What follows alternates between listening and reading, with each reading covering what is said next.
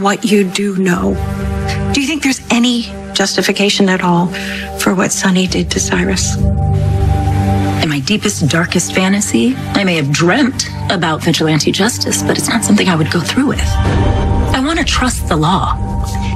And that's my dilemma. It's not with Cyrus. It's with the man who nearly beat him to death with just his fists. Sonny Corinthos?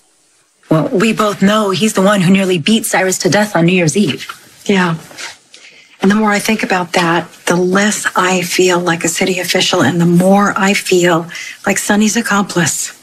Well, unless you've been doing some side work for Sonny that I'm unaware of, I don't know where you're getting that from. It's because I tell myself that Sonny and I are old friends. And Cyrus, although he's a blood relative, he has committed all of these horrible crimes.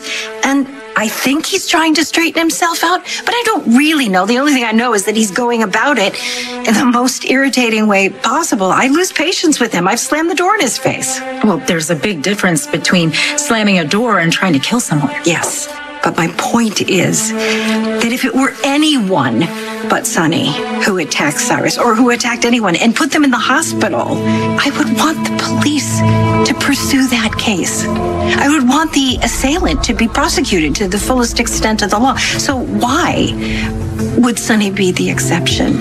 And no one, especially not the mayor, should ever look away from a crime because it was committed by someone they thought was their friend.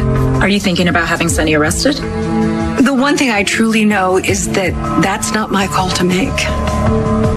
But I do know whose call it is.